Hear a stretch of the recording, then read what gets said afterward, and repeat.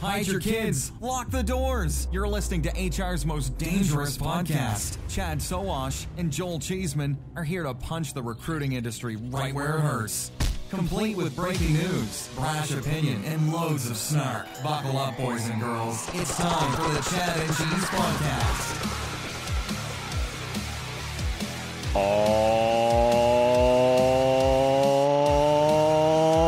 yeah. Two guys sharing a drink called loneliness, but it's better than drinking alone. Hi, kids. It's the Chad and Cheese Podcast. I'm your co-host, Joel Solar Eclipse Cheeseman. This is Chad, Girl Power Sowash. And on this episode, LinkedIn TikToks, Indeed sources, and Amazon just walks out. Plus buy or sell. Let's do this. Hospitality is the heart of our society. It brings people together to share great food, drinks, and experiences. But successfully managing a restaurant or hotel is no easy feat. That's where Harry comes in. Harry is the frontline employee experience platform that helps you build, manage, and engage great teams. With Harry, managers can easily find and hire top talent, manage timekeeping, and communicate with employees at any time from any place. Candidates and team members can quickly and efficiently apply for jobs, swap shifts, and access important information entirely from their mobile devices. And Harry's robust employee engagement tools make team members feel more connected than ever. With Harry, as an owner or operator, you get a bird's eye view of your business, from turnover cost, labor cost, employee sentiment, compliance risk, and team performance. Run your business better by understanding the power of your people. Because when your team is the heart of your business, Harry is the heartbeat. See how it transforms your business. Have you heard there's a big event in Indiana on Monday called the Solar Eclipse? Yeah, we've got a little town here, Columbus, Indiana, 40,000 people. And this weekend, we're supposed to have 250,000 people because we are in the direct path. Yeah, we are in the direct path. It's fucking crazy. Yeah, my aunt in Little Seymour, which is smaller than Columbus, they're expecting like 100,000 people. It'll be great for the economy, that's for sure. I hope the weather cooperates. Yeah. Well, I mean, no matter what, it's not like people aren't going to buy shit, right? The thing. It was funny. I was going through physical therapy this morning, the whole shoulder thing, and everybody was talking about getting your groceries. It was like almost like an apocalypse, right? Yeah, well, you got to make sure you get your groceries, you got to get your stuff, I'm like, why? I mean, you're like, well, you're going to be able to get groceries. Everybody's going to buy everything out. It's like, well, don't 4 you minutes guys of like night. Yeah. In the middle of the day is going to destroy everything. Yeah, we're as listeners know, my wife is a scientist professor, so we're having a get together. You don't really have parties at our age. We're having a get together. And Sun King, a popular brewery here in Central Indiana, has an Eclipse beer. I don't know what it's called. We have we have two growlers ready to rock for Tuesday. We've got the glasses. Yeah. I'm calling it the Joeler Eclipse. If that's so bad. Pretty bad. So how was Easter real quick? Easter was good. Easter was also Jeremy's birthday, my now 7-year-old. So Easter was Godzilla versus King Kong. That's awesome. Or they're actually teaming up to fight. Yes. Yeah, monsters killing each other. It's great. Easter egg hunt. Had my 84-year-old dad come over. We had, by Jeremy's choice, pizza Sammy's. So like big grinders with pepperoni and pizza and cheese, which is fine with me. And that was it. How about you? Yeah, I went down to Clarksville, Tennessee. My brother and sister-in-law are getting ready to move to Australia. I can't wait to go visit them. So we visit them and their 3 young boys. So that was a good time. And literally on Easter, we started drinking like at 10 a.m. and we didn't stop all through the day. Beer mosas, I mean, you name it. So nice. Other brother-in-law actually did a big ass brisket and ribs. And so, yeah, it was pretty awesome. It was a good send off. Let's just say that. Well, I didn't hear from you on Monday, so I assume that you were either hungover or recovering from brisket overdose and traveling back and trying not to fall asleep at the wheel with all that fucking brisket on my stomach. Do you have a favorite Tennessee whiskey? No, I don't. I'm not a big Tennessee whiskey fan, and there are so many bourbons in Kentucky. I just haven't pushed past it. Not to mention, I'm really looking forward to, we'll talk about this later, kids, our trip to Scotland. Teas. Mm-hmm. Yeah, teas. I like Bib and Tucker. Try it out if you haven't, if you like the whiskeys. Bib and Tucker. And it's a cool bottle. Bib and Tucker. Cool bottle as well. All right. Shout out. All right, we're going to go first shout out, kid, to Sebastian Detmers, the CEO over at Stepstone. So earlier this week, he posted the following on LinkedIn, quote, "After much contemplation, I've decided to embark on a digital detox journey and will be going offline for the next 3 months. During my absence, all standard internal and external inquiries will be in the capable virtual hands of ChatGPT, courtesy of an innovative AI CEO partnership with OpenAI," end quote. So the post goes on, but after reading this, I reached out to a couple of friends and I was still, kind of loopy from Easter, by the way, at Stepstone and Appcast. I was like, dude, what the fuck? And I got nothing but laughing emojis, and he got you. Yes, it was an April Fool's joke, and yes, Sebastian, you got me, my friend. You got me. Good job. Good job on that one. I fucking hate April Fools. Maybe he's been listening to the show because we've talked about CEOs going away and being replaced by AI. So it wasn't out of the norm for us to see something like that. But yeah, it's good. That's good. That's good. My first shout out, I'm sure you saw Taiwan had a big earthquake this week. Yes. Yeah. And I was amazed at how well the infrastructure handled it. They have a huge building that was fine. Bridges, nothing. It was pretty well maintained. There were a few buildings, but the buildings that fell didn't collapse into dust. They kind of fell off the base. Most of the people were saved. It was just shout out to Taiwan and their infrastructure. In contrast to us, has one boat hit the base of a bridge and the whole thing falls down like a bridge of toothpicks. I don't know if it's too late for the infrastructure bill, but the USA is in dire need of some Taiwanese engineering. Yeah, I think any of those buildings that would have gotten hit by a container ship would have gone down. My shout out to Girl Power. That's right. The AP is reporting that women's Final Four tickets are on the resale market, selling for an average of, get ready, kids, $2,300, which is twice as much as the men's Final Four. And you've got Caitlin Clark from Iowa to thank for that. Camilla over at South Carolina. God, she is big, and she's like the Shaq of NCAA basketball for women. Paige Beckers, Angel Reese. But Friday matches are Iowa against Connecticut, South Carolina against North Carolina State. It's pretty awesome because I know that you remember going to girls' basketball games. And the scores would be 35-12, right? It was excruciating watching girls basketball, but now I like watching the girls play more than I do the dudes. Yeah. It's amazing. To your point, that was a high scoring affair. If it was 35-12, that was a banger, baby. Back in the day, banger.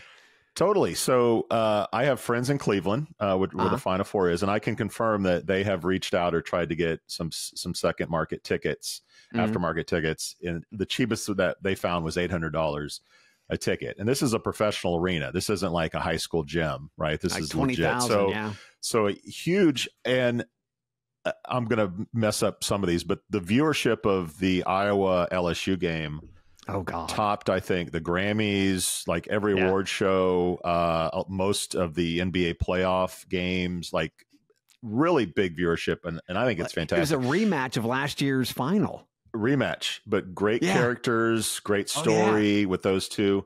Caitlin Clark is very likely to be the first pick coming to Indiana next year. And as an Indiana resident, I can't be more excited than to have her. They also had the first pick last year. So they could be a juggernaut of a WNBA team. They're going to sell out the arena, which is kind of amazing.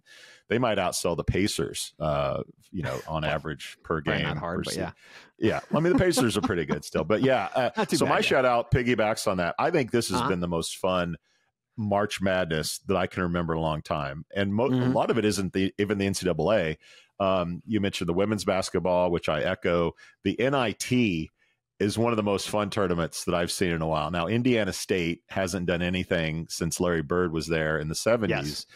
They're the number 1 seed. They should have been in the NCAA, but I'm kind of glad they're not, because now they're playing in the Final Four, which is in Indiana. They're playing in Butler, which if you're a Midwesterner or Hoosier, this is like folklore. This is Milan, the movie Hoosiers. Like, this is a really old historic arena. Indiana State's basically going to be the home team in this thing. They beat Utah, and they play Seton Hall, I think, for the championship. So it's like a Big East school playing Indiana State. Like, that's so much fun. And they have this guy, his name is Robbie Avila. And he wears these throwback goggles like Kareem used to wear and Worthy. And he's about 6'9", I think, white guy. Oh, he's mixed. He's like half Hispanic, half white. And he has the best nicknames. His nicknames include Cream Abdul-Jabbar, not Kareem, but Cream, like cream soda. Larry Nerd, Larry Bird, and Milk Chamberlain is another one. So great nicknames there. And then you got DJ Horn at NC State. You mentioned the big folks in the middle. This guy, he's listed at 275. He hasn't seen 275 since 8th grade. I don't know where the hell they're getting that. But this dude he's got personality. He's fun. NC State is a underdog. Purdue's in it. Purdue is like one All-American and a bunch of Indiana like gym rats. So that's kind of fun to watch. Kind of a throwback to teams of the 80s and 70s. But yeah, I think shout out to March Madness. If last month was Six Nations, this month has been March Madness, and it's been a hell of a lot of fun. Amen. Well, last shout out goes to free stuff. That's right. Free T-shirts from Aaron App, free beer and whiskey that are coming to your front door. Beer from Aspen Tech Labs, whiskey from Tex Kernel, 1 bottle from Joel, 1 bottle from me. And if it's your birthday, you could win rum from our pals at Plum. In the air right now? I know I can. I can feel it all the way down in my plums. All right. A few listeners are celebrating another trip around the sun. Kind of solar eclipse. I don't know if there's any tie in there. Todd Burns, Amy English, Arno Schaefer, Derek Christensen, Rob McIntosh, Lewis Nobrick, and Patrick York. Happy birthday! There we go. All celebrate a birthday this week. Happy birthday to you guys. Excellent. Well, I'm not going to be going anywhere for the eclipse because we're getting ready to go to Vegas, my friend. Yes, we are. We're getting ready to go to Vegas. Unleash America is coming to Las Vegas again, May 7th through the 9th. The day before, on March 6th, Joel and I are going to get high. No, not that kind of high.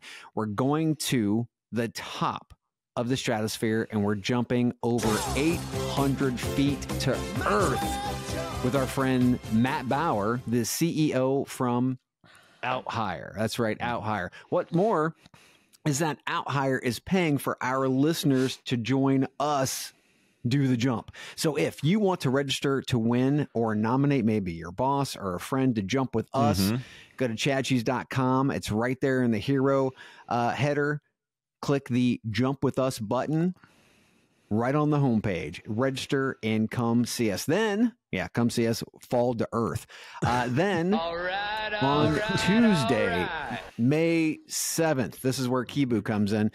We're heading to the -5 bar with Job Pixel and great people. More details to come. But I'm telling you right now, we're going to feel like we're in Finland. It's going to be cold. We're going to have the big puffy jackets. I guarantee you. And then last but not least, on May 8th, we're joining our friends over at Plum at the Neon Boneyard. You love little neon. Here's a little Chad and Cheese neon. Where we're going to be drinking, eating, and basking in the evening glow of Las Vegas's iconic retired neon signs. You know those old neon signs that they got, you thought they got rid of? Oh, they didn't get rid of them, kids. They're all in a Neon Boneyard. Google Neon Boneyard. Check it out. It is freaking awesome. Us there with our friends from Plum. It's gonna be a great unleash. It is going to be great. But I heard nothing after jumping to our death from your first segment. I'm trying. So there's a weight limit of 265, I think. I'm going to see how many burritos it takes to get to a point where I get on the scale and they're like, dude, you're too heavy. Sorry. And if Sorry not, I need to invest in some Depends because I'm going to shit my pants when I jump off this thing. Oh God. Is that it for announcements? That's it. I'm so Topics. All right. We got some red meat for the listeners this week. Indeed has revamped its user profile page, introducing an AI-powered writer to enhance work experience descriptions and supporting multiple resumes. It also launched smart sourcing suites for recruiters, including AI-powered candidate summaries and custom messages aiming to reduce irrelevant outreach and streamline hiring processes. Chad, what are your thoughts from the latest upgrades at Indeed? This is nothing more than just window dressing at the top of the funnel, which isn't. Why isn't Indeed making more of an effort to move down funnel? AI resumes full of hallucinations and easy applies. That's a recipe for fucking disaster. How does any of that help companies find the right candidates? Well, it just doesn't. So if Indeed wanted to make a real impact, they would move down funnel, partner with platforms like Tadio or HackerRank to start gathering skills and performance data that actually matters. Coding tests, performance tests, gather the data that employers actually fucking need. Also, from this article, I thought it was interesting. Talent.com was mentioned in the story as a competitor. Yeah. I mean, come on, man. So many of these aggregators are just Indeed pilot fish. They're collecting the crumbs. They're not innovating. They're not moving the needle. And they're definitely not competitors. So if you, Talent.com and quote unquote competitors, if you want to compete with Indeed, beat them to the punch. Go down funnel, collect the data that employers and LLMs, yes, large language models, will use to make relevant matches better. The reason why I hate on Indeed so hard is because they have the means to change this industry, and yet they're changing the drapes in the fucking basement. For example, interview scheduling. They talk about interview scheduling in this. In 2024,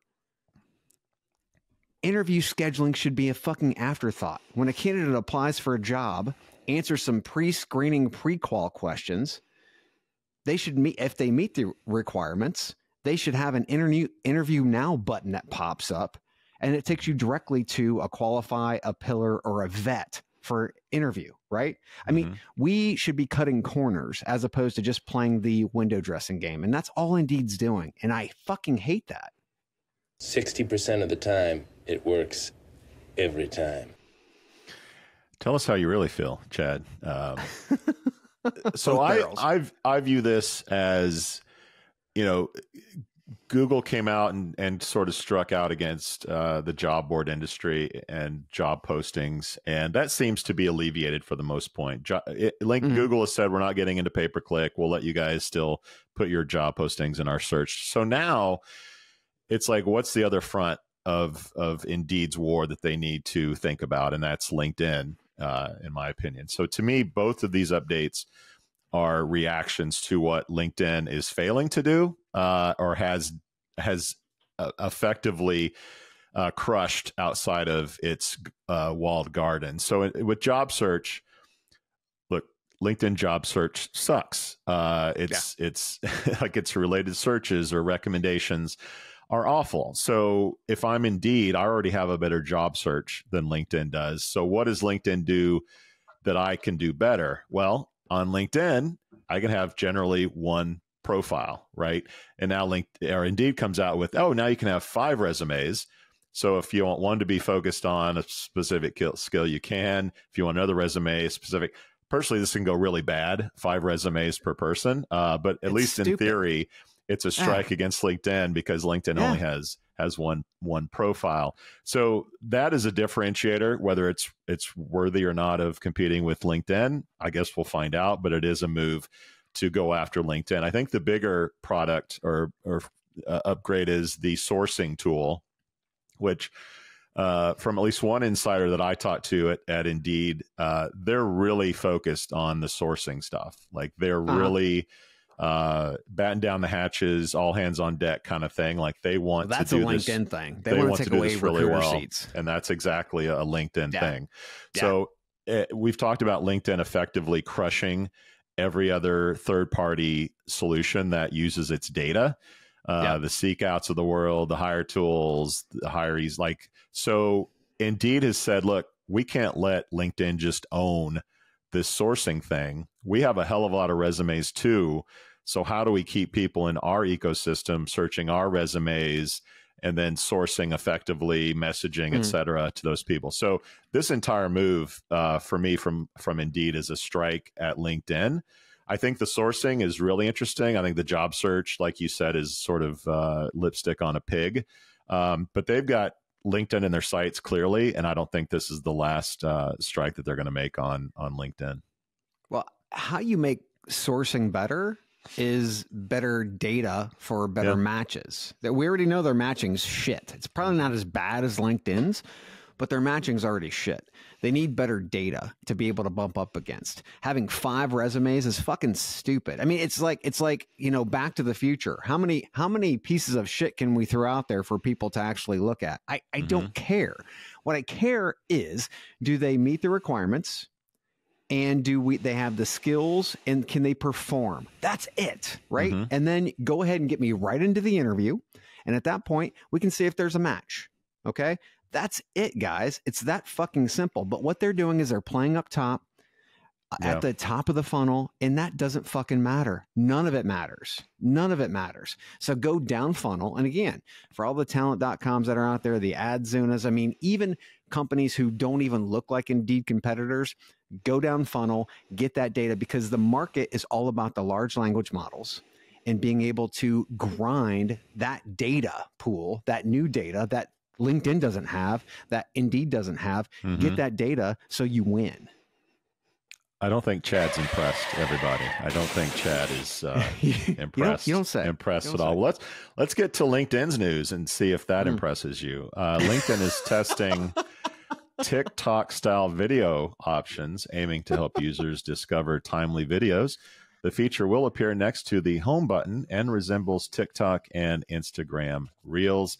LinkedIn plans to provide more information about the new service very soon. So, Chad, are you ready to karaoke and dance to LinkedIn's TikTok competitor? Hey, they had a version of Instagram Reels at one time, and then they just trashed that. So why are they doing this? I mean, is TikTok stealing stickiness from them? Do they see that TikTok has stickiness that they want? And we talked about last week. It feels like Indeed is going more toward trying to be sticky for advertising dollars, right? To be able to keep people on platform, to be able to get those advertising dollars. And one of the things that we also talked about was that LinkedIn doesn't stick with some of these big projects that they put in place. They need to hire someone with discipline, focused, and damned patience, for God's sake. Some of the ideas actually do make sense if they're implemented well. But right now, I put our videos on TikTok, and then I put the same ones on LinkedIn already. So I mean, I don't understand how this is going to change behavior at all. So a couple weeks ago, I mentioned that I thought LinkedIn bailed on video too soon. Now, they've already tried, like you said, Reels. I would have called them sort of Snapchat stories that they quickly got rid of. And I feel like with our video experience, our shorts, and you're seeing more and more shorts because every podcasting platform will create shorts for you. So we're going to see more of that in every industry. And bailing on that was a bad idea because you could have seen where the world was going, and bailing on it was the wrong decision. It looks like now they're going to basically relaunch some sort of video shorts system, they'll probably have it more in the main feed. They won't just have it as circles at the top that are kind of out of the main feed area. It'll increase engagement. It'll increase sort of interest in advertising. Agencies love these videos. Small companies can make these videos really quickly. AI is going to make a lot more videos, some of these shorts.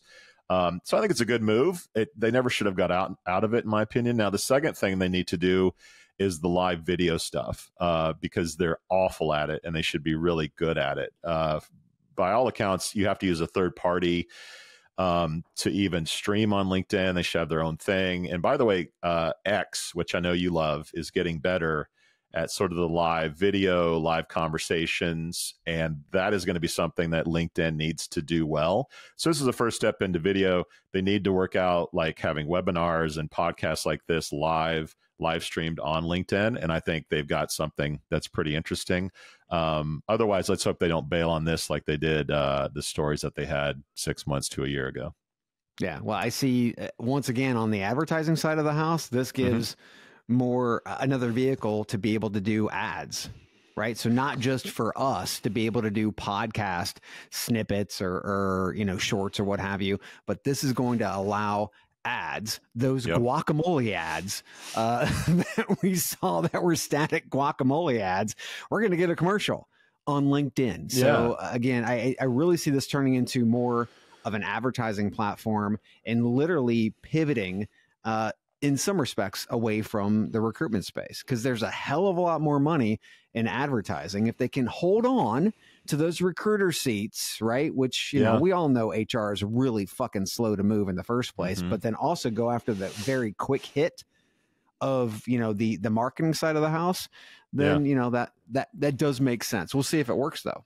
Look, historically, LinkedIn sucks at advertising. I mean, they still have those little box ads on the right. Like, come on. So like getting something video, something interactive. Every agency will say, let's give LinkedIn another look, where we haven't done anything on there in a long time. So we'll take that Twitter money. We've seen reports where they have actually taken Twitter money, and I say those are companies who used to spend money on Twitter, and they want to spend it on platforms like LinkedIn. LinkedIn wants to give them the opportunity so that they can get that fucking Twitter cash. Yep. And integrating into advertising platforms. Look, companies are going to want to make a single TikTok ad. And how do I put it on Twitter? How do I put it on LinkedIn? So they want to be able to shotgun it everywhere. And LinkedIn needs to have something that they can put their ad. All right, let's take a quick break. Guys, listen to the ads because there's no show without them. And when we get back, a little buy or sell. That's what I'm talking about.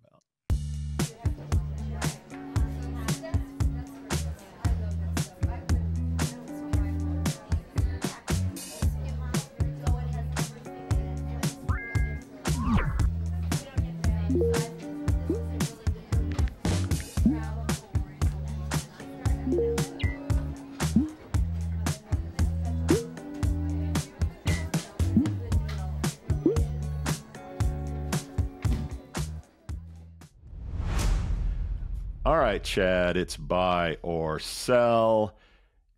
You know how we play the game.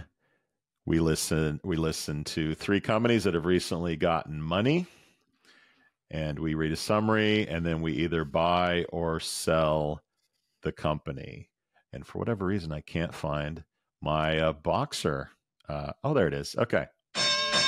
There it is. All right. Now I'm in the mood to play some buy or sell. All right. Number one, we got London-based MetaView, one of your faves from a recent firing squad. They're an AI assistant for streamlining hiring processes. They've raised $7 million in funding.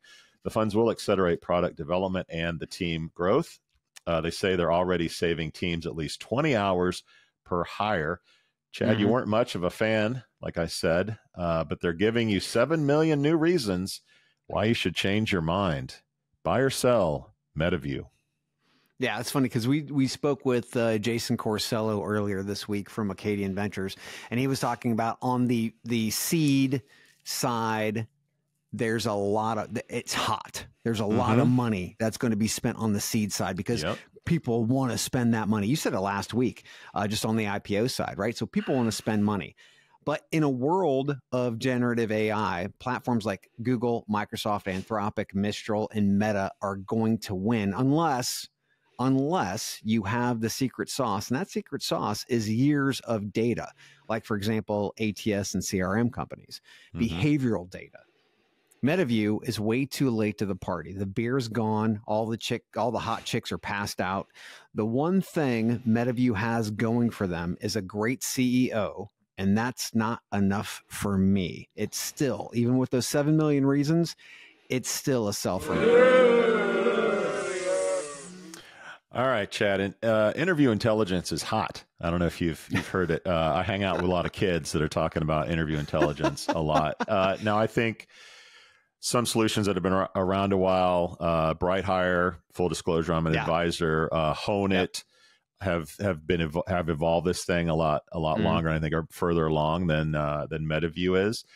But it's a wave that is going to get a lot of attention and funding, and it's going to be an acquisition target for somebody in the next 2 to 3 years. So if the mission is sell this thing at 7 million, could they sell it for 50? I guess we'll see. BrightHire probably go off first. Honeit's been around a while. Nick must just love running that business and not selling it. But for me, like, I think it's a buy. I think it's a wave that is easy to surf, even though the surfer in this case is maybe not the best surfer in the world. But for me, yeah, I gotta buy it. I gotta buy it. All right, that is MetaView. Next up, we have Modal. Modal Learning, a startup founded by 2 ex-Udemy executives, has secured $25 million in Series A funding, which brings their total to $32 million. Modal offers a platform focused on enhancing employees' technical skills with courses on generative AI, data management, and analytics, among others. Chad, buy or sell Modal? I can't stop myself. I've got to buy. And let me tell you why. Okay. All companies are tech companies. We just had a great conversation with Mark Chaffee, CEO over at Hackajob earlier this week. And he said that Walmart is pretty much absorbing tech talent that, you know, guys like your buddy Zuck are cutting. And those tech people will need to keep their skills up to date. They will need to advance those skills because they need to stay with the velocity of today's tech. Plus, there are all those other non-tech technical skills that all employees will have to get trained on. Last but never the least, you mentioned it, Shimkus and Yang, ex-Udemy president and CEO, are founders. This is too easy. This is exactly in their wheelhouse. They've sold something like this before. Buy. All right. Chad is a buy on Modal. Yeah, look, interview intelligence is hot. Upskilling is even hotter. There's going to be a lot of money flowing into this. Companies want to grow their own. They're tired of spending money on recruiting and recruiters and agencies. Like, why can't we just educate our own folks and get them further up the corporate ladder? Look, this is an idea that's proven. You've got Gusto, Gloat, LinkedIn Learning, Degreed, Coursera. Like, it's a proven model. The only risk to these guys is they just get crushed by whoever becomes Coke and Pepsi of the upskilling world, and they just become a consolidation play. But I think there's going to be a lot of room for companies. They do have a pricing model that is sort of unique. They only charge companies when employees successfully complete a course. So there's a little bit of like, there's no risk. You're only going to pay when someone completes a course, which is going to be very favorable to a lot of companies. So, for me as well, like this is a winner. This is a winner. All right, our last company, you're going to love these guys. Home from College. That's right. The name of the company is Home from College, a Los Angeles-based career platform. They've raised $5.4 million in seed funding. The platform caters to, you guessed it, Gen Z, offering part-time and full-time roles, and serves clients like Poppy, Aquifer, and Steve Madden. Nothing says cool like a pair of Steve Maddens, everybody. With the cash, Home for College plans to expand the team and add more products for job seekers. Chad, buy or sell Home for College? Wow, man, 5.4 million in seed. That's a lot of cash. But the problem is college is transient. You're in college until you're not. And then you stop using your old college job systems. Then you move on to LinkedIn, Indeed, Hack a Job, or wherever the people in your industry gravitate. So that being said, you need to either partner closely with colleges and universities or spend shit tons of cash on marketing month after month after month to maintain market penetration. I personally have experience in building these types of college recruiting systems, nightmares, working directly with colleges, universities, career center directors, and employers who have teams that are focused on hiring from the university. And I promised myself I would never fucking do that again. This is a sell very easily for me. Fair enough. All right. I'll make it quick because we got a lot of show left to go. I hate the name. I hate the college. I hate the college environment. You're right. Like every few years, there's a new player. Handshake, go back. When's the last time we heard from them? Like Monster Track or whatever the fuck that. Like it's just bad business. I hate targeting like generationally. It's kind of silly to me. Look, there's already a resume builder out there. It's called LinkedIn, and it already has all the people who are going to hire you on it. So don't mess around with some work or home from college site to build your resume. Go to LinkedIn and build your resume there and keep it updated and connect with people. Like it's such a much better product. Do you remember Visual CV from back in the day? Oh yeah. I mean, this thing has been tried and tried again. By the way, Polywork, the company that was going to like dislodge LinkedIn, it was LinkedIn for the kids, apparently. Yeah. I haven't checked in on them in a while. I did for this story. Polywork is basically turn your LinkedIn profile into a pretty resume. So they've basically gone full visual CV, where they used to be like, have a profile, have a cartoon character. I don't exactly know because I never joined. And I asked my network, like, is it worth joining? And everyone said no, which obviously is true because now it's just a give us your profile and we'll make it into a pretty resume. So for this, like, yeah, you can guess. I'm a big sell on home from college. At least it's a .com, so you can remember that. That's right, kids. Grandpa says, get your profile on LinkedIn. Go. That's right. All right, let's talk a little food, shall we? A little fast food, little quick serve action. First up, we have Waffle House. The Union of Southern Service Workers has filed a petition against Waffle House, alleging the chain deducts mandatory meal costs from workers' paychecks, even if the meals aren't eaten. Workers are charged at least $3 per on-shift meal, impacting those on a tipped sub-minimum wage. Chad, your thoughts, and what's your go-to meal at Waffle House? Because I know there's about 10 in Columbus. Yeah, there's splattered and scattered and splattered and all that other fun stuff. This is from the Waffle House employee manual. Quote, meals must be consumed at the restaurant and no food can be taken home under the meal policy. Any food actually taken home by such an associate will be considered a to-go order and must be paid full price, end quote. Number one, any company that says that stupid shit right out of the gate, it's like, fuck off. But then the Union of Southern Services Workers called it especially alarming since, as you had said, these workers make a sub-minimum wage. What is a sub-minimum wage, kids? It's $2.90 an hour. Yes, Europe. Yes, Europe. You think you get fucked sometimes? $2.90 an hour plus tips. But it's a Waffle House. We're talking tips at a Waffle House. This is not upscale. Yeah, okay? No one's ordering $200 worth of food at the Waffle House. No. This to me is just fucking ridiculous. Where the center of gravity for where these Waffle Houses are, Georgia has 381. South Carolina 144, North Carolina 142, Florida 133, and Alabama 128. It's in the South. It's in the South. The impoverished. If you take a look at where most poverty is in the U.S., it's in the South. And Waffle House, you're not helping. You're not helping.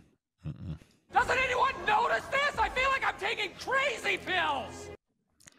So let's get these numbers right here. So Waffle House is a $4 billion a year company. Its chair, a guy named Joe Rogers Jr., is worth $1.7 billion. If this is true, Waffle House earns the Douchebag Company of the Year award, because Chad's right. If you haven't been to Waffle House, you're missing out, kids. It's good people. A lot of times this is the only company that will hire them. I've never had a bad experience from an employee at Waffle House. Well, okay. And by the way, usually at 2 a.m. in the morning. The right answer is the biscuits and gravy, by the way, in terms of best thing at Waffle House. But yeah, look, if it's true, Waffle House didn't come out and say this is not true. They didn't say this is why, or we make it up. So by all accounts, this is true. Waffle House hasn't come, and they have a PR department, I'm sure. So this is bullshit. I hope the union gets what they deserve. I hope this practice stops, because inevitably it's wage theft. At worst, and maybe at best, it's corporate greed. But it's a practice that's really stupid and needs to stop. I mean, it's both. Let's be honest. Making a pile of pancakes at Waffle House probably costs them 30 cents, right? And to maybe $3. It's really bad. It's really bad. God damn it, Waffle House. I got to go to IHOP now. Let's go to the other side of the pendulum. Let's talk about California. I got to go to Cracker Barrel now. God damn it. All right. In California, about 500,000 fast food workers are now making at least $20 per hour, thanks to a new law that raises wages for restaurant chains with more than 60 nationwide locations. The law also establishes a fast food council, a first in the U.S., to annually adjust wages in line with inflation, or up to 3.5%, and to address worker safety and other issues. Owners of some fast food franchise locations have already increased prices or cut worker hours in response to the higher wages. Chad, does this drive you to Californication, or is it just a little California dreaming? Yeah, so over the years, we've been told a bunch of lies, a lot of myths. If we pay these people living wages, we're going to have to go out of business. We're going to have to raise the food rates, et cetera, et cetera, et cetera. Well, in November of 2013, yes, over 10 years ago, CTAC passed Prop 1, which authorized a $15 minimum wage policy, which was phased in over several years. The policy went into effect in January of 2014. 6 months later, the larger Seattle City Council expanded a similar $15 minimum wage policy to nearly 20,000 workers. So this is a great model to look at as we look at predicting outcomes, because this took place more than 10 years ago. Did that kill restaurants? No. Since 2015, the number of restaurants is actually up in Seattle 5%. That's over 3,200 restaurants. Annual sales increased by 20%. Seattle's job growth have outpaced the rest of Washington state. So now let's go back to Cali. The new, I don't think so. Cali, $20 per hour minimum wage. The average McDonald's restaurant franchise owner, they make about $150,000 a year. However, that figure could change depending on the location and how many they own. That's an average level of experience. Yeah. So the last time California raised the minimum wage to $16, guess what happened? Profits went up. Where do you think these people buy food? When you put money in people's pockets, they fucking spend it, right? They can buy more. So owners should stop balling up in the fetal position and start researching these models. Many Seattle restaurants are experiencing much lower turnover and higher profits because of this. This is not the shit that Milton Friedman talked about. He had fear in, you're going to lose people and all the money has to go to the top. Fuck off, Milton. I hope you're turning over in your goddamn grave right now because you were wrong. We need to pay the people. He's with Jack Welch and not very happy about your words coming out of your mouth. Okay. There are a couple things I don't like about this. I don't like that there's a rule that if you serve just bread alone, you're immune to this, which means which means That's Panera weird. Bread gets a pass from this, and apparently Newsom and the Panera. So there's some politics here that I don't like particularly, but everything else you should like. Look, you have to have 60 plus locations, so that means it's not killing the mom and pop barbecue, down the street. It's not killing, the Taqueria, favorite downtown whatever establishment. So these are mainly big companies with a lot of money, a lot of resources, and the fear-mongering was the prices are going to go insane. You're not going to be able to afford it. So we have our first indication of what price increases mean. There was an In-N-Out burger pre-April 1st and post-April 1st in terms of prices. So I think I'm paying 10 cents more for a cheeseburger. I'm paying like 5 cents more for a hamburger, maybe 20 cents more for a shake. Fries didn't go up. So potatoes must be doing very well growing wise. So it's not like my cheeseburger went from $3.99 to $10.99. So the price increases are negligible. These folks that have a hard time making a living will now be able to do so. By the way, we know that when poor people get more money, they spend it. They spend it on food and gas and consumables and iPads and So most of this is going to come back into the cycle. When you give rich people a lot of money, they put it in a bank or they store it. They don't just spend it. Yeah. So giving money to people without means is usually a good thing to keep the economy robust. Now, what will be interesting to see, so I don't think there's any Armageddon. I don't think there's like the sky is falling. I think everything is going to be fine. Frankly, $20 should be $25. We've talked about that a few times on the show, but 20 is like especially not enough. Is not quite enough, especially in California. I do think they should use this as a recruiting tool to get people to move to California because of the higher minimum wage, get people leaving Texas and Florida. So who's going to serve your barbacoa bowl if they're all in California making more money? I think that's interesting. This is being politicized big time. The New York Post, right-wing entertaining publication nonetheless. Their headline was California fast food minimum wage law is already a disaster and New York wants some of it too. So this is going to be politicized, but there's no sky is falling situation in California. No one is going. Now, will some people lose their job? Probably. I think the best people will stay and maybe some of the worst will be let go. There'll be some people that are sacrificed for this. Prices don't blow up like I think people have been fearful of. I do think it will increase or accelerate the investment in robots. I think that's inevitable no matter where we are. People just hate employing people no matter how much they're paying them. The interesting thing will be in 10 years when we're hopefully not doing the show anymore, but what do fast food places look like? Is it like a really small group of professionals that make really good salaries and they're managing the robots and the customer service? Like restaurants will probably look much different than they do today, but probably whether we're doing the show to talk about it, I don't know, but this is a good thing, people. This is a good thing. Yeah. I'll be on the beach in Portugal where we don't have fast food, so I won't give a fuck no matter what. Listening to Kibu. Yeah. I do enjoy the occasional Burger King when I'm in Europe, though, and Five Guys. Yeah. All right. Let's take a quick break, and we'll talk about Amazon and Apple to really close out the show with a bang. LinkUp is the leading provider of deep, accurate, and actionable labor market data. Unique in that we only get job listings from the one source of truth, the employer's website. By going to the source, we avoid all the duplicate and expired job listings that plague job boards and thereby other job data sets.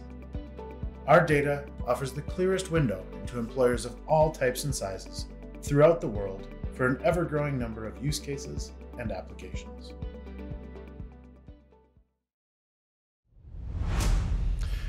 All right, Chad, Amazon is removing Just Walk Out technology from its Amazon Fresh stores and replacing them with smart carts that allow customers to skip the checkout line but see their spending in real time.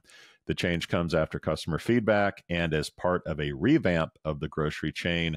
Just Walk Out technology will be available in Amazon Go stores and some smaller Amazon Fresh stores in the UK, as well as to third-party retailers. But by all accounts, this program is on the ropes. Chad, your thoughts on Amazon's latest move? Yeah, I think the smart carts are incredibly smart. I just hope it's not like Enemy of the State, where they have, cameras all over the place watching. And I mean, that's just, that gets a little bit too dystopian for me. Mm-hmm. But yeah, I mean, to be able to see innovation come to grocery shopping, the only thing that we've seen in innovation for grocery shopping, I mean, obviously the back office stuff, and then also inventory, those types of things, that makes a lot of sense. Mm-hmm. But the self-checkouts, which they're going to be scaling back on. Yep. So will this be the replacement for a self-checkout possibly in the future? I don't know, but it'll be interesting to watch. That's for damn sure. Yeah. Clearly self-serve is in flux. Yeah. The panacea of like, let people check themselves out, no cashiers, or just walk out the door is not really built for human beings. Human beings are like, just stand at your local self-serve checkout area when you have some spare time. People are like, they don't scan it right. They take it off the way thing and they got to start over. Like it's 6 people checking out. There's one person that has to handle 6 people. 2 of them don't know what the hell they're doing. The third is like needs age verification because they're buying alcohol. Like you end up being in this infinite loop of waiting for the person to check you out. And waiting for them. And then people just aren't meant for self-service. And so you see somebody dollar store, Target, Walmart are like, we're phasing some of this out. And I think this has been an experiment by Amazon that probably hasn't gone the way that they hoped. Look, Amazon did a lot of crazy stuff when Bezos was at the helm, whether it was like Whole Foods, MGM Studios. Why? I guess they're getting into media more. The Fire Phone, remember, nobody bought. No. And they, fortunately under Jassy, they focused on 3 things that are really successful for them: e-commerce, AWS, and advertising. People don't understand Amazon is like the 3rd largest advertising platform. Out there. Those are really good, profitable businesses that aren't a pain in the ass. So like this whole Whole Foods checkout thing has got to be a pain in the ass that they don't want to deal with. But they have to, because they spent how many billions on Whole Foods. So they have to think about this. I don't know if this will work. I'm not hopeful for humanity to get I'm going to take a cart and it's going to track what I put in the cart. And then I can just walk out. Like, when do I put my credit card? Like, you've seen videos of the just walk out where people are like, what do I do? Like, just walk out. I think there was a comedy about some black people. They were like, "Wait, no, I'm not just walking out. Where do I pay for this? No, you don't. Shit, no, right? I'm not falling for this. Historically, I'm not walking out with shit. Yeah, I'm not doing that. Where's the camera? I'm not getting punked here. So So I think Amazon needs to focus on what they do well. Get rid of these hubris-inducing side projects and get back to basics. But they're not the only big company having a little bit of an image problem, or what the hell they're going to be when they grow up problem. Apple, the largest company on the planet, is exploring the development of a mobile robot that can follow users around their homes and a robotic smart display for homes. But it is still in the early stages and not yet committed to releasing these products. The company has been under pressure to find new sources of revenue and sees robotics as a potential opportunity to expand its presence in the home market. The focus on AI and machine learning is part of Apple's strategy for future growth, but the company has yet not committed to either project. Chad, are you ready for Apple robots following you around in your house? And more than that, are your dogs ready for a robot to follow you around in your house? Yeah, the only thing I could think of is the Jetsons and Rosie their robot that followed them around. I thought that was really cool. Now I have my own place, my own dogs, and yeah, I don't need that. I've got robots that vacuum my carpet and can possibly mop my floor, but I don't need any of that other shit. Sometimes I want to unplug my Google Home just because the fucker listens to me all the time. So I think, this is literally a bridge too far for me, at least. I'm just not sure how long it's going to take for society to start. Well, first and foremost, the cost, right? So the cost is going to be a factor, but will society be comfortable with having something like that in the house all the time? I don't know. I just know that I won't. Can I have sex with the robot, and does it look like Jennifer Aniston? Is the question, I guess, that I have for this thing. Obviously, it's not. Well, connect with your OnlyFans page. Look, part of me feels bad for these big companies that have to make these huge swings. They can't just dabble in stuff. And Apple, is post Steve Jobs, really, it's like AirPods and technically the watch that have been successful, which are really extensions of the iPhone. So, look, they've dabbled in TVs. They were rumored to get into that.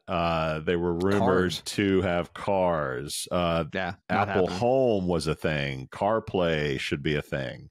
They just can't get it right. And this ain't it. Look, the Vision Pros, dead on arrival. I haven't heard anything about them since they launched. Frankly, I wear glasses, Chad, and my latest pair is the Meta Ray-Ban glasses, which are great because you don't really know they're smart glasses. I can listen to music or podcasts as my wife yells at me about how I didn't mow the yard right. I'm just listening to that. I can take pictures and video. Like, that's the kind of thing Apple needs to develop. They need to buy Warby Parker or partner with Prada or Dolce & Gabbana and create like smart glasses that are like that are cool. You don't really know they're there. These big swings are messing them up. I guess as a final thought, maybe Amazon and Apple could partner and create a penis rocket that can follow me around my house. That, my friends, sounds like a home run. And with that, we out. We out.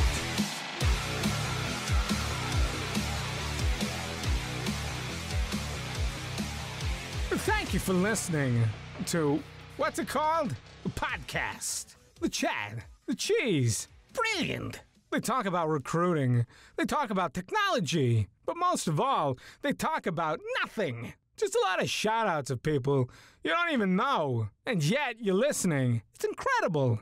And not one word about cheese. Not one. Cheddar. Blue. Nacho. Pepper Jack. Swiss. So many cheeses and not one word. So weird. Anywho, be sure to subscribe today on iTunes, Spotify, Google Play, or wherever you listen to your podcasts. That way you won't miss an episode. And while you're at it, visit www.chadcheese.com. Just don't expect to find any recipes for grilled cheese. It's so weird. We out!